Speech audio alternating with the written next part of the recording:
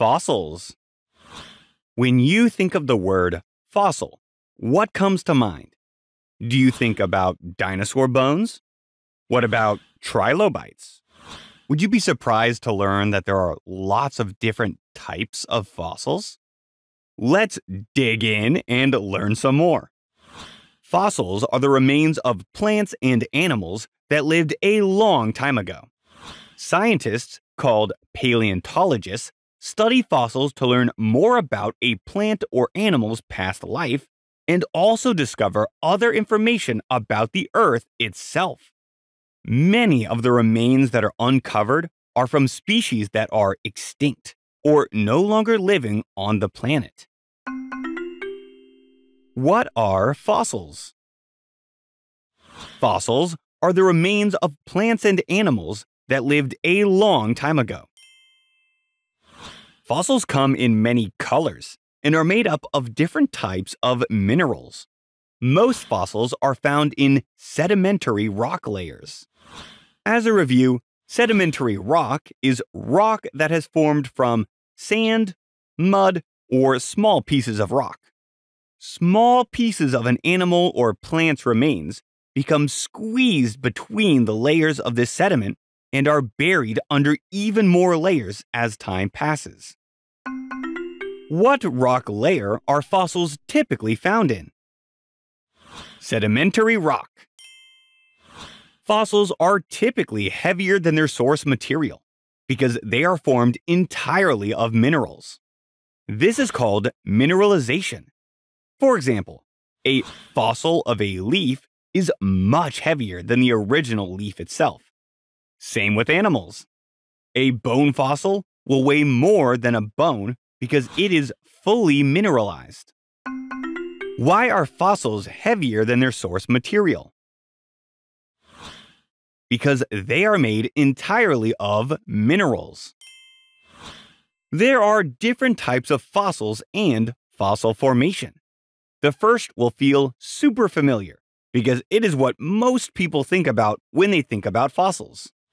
It is the mineralized remains of a dead organism or the imprint that a dead organism leaves behind. When an animal dies and its body becomes buried in the ground, its teeth and bones remain. Over time, the chemicals in the buried animal's body go through many changes. As the bone slowly decays, mineral-filled water seeps into the bone and replaces any existing chemicals with other minerals that are as hard as a rock.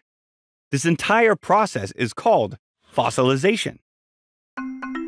What parts of a dead organism are the last to decay?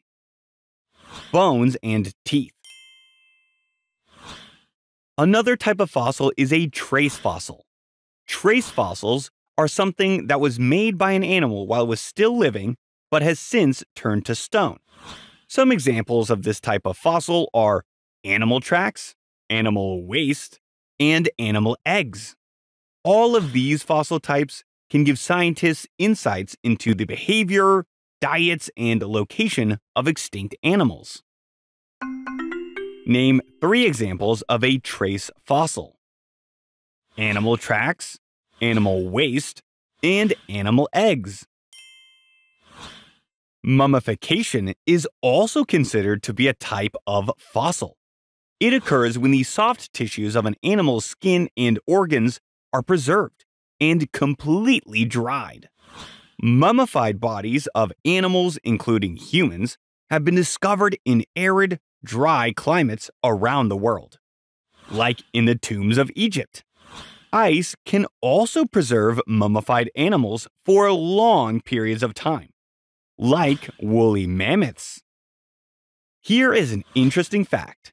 The best and most rare way for a fossil to be formed is inside ice. The animal must be continually frozen from the time of death until discovery. Ötzi the Iceman is an example of this type of fossil. Fossils are a fascinating part of our Earth and offer us a window into the past.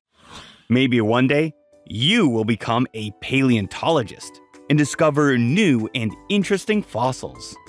Maybe you will even uncover an unknown animal species.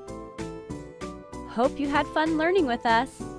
Visit us at learnbright.org for thousands of free resources and turnkey solutions for teachers and homeschoolers.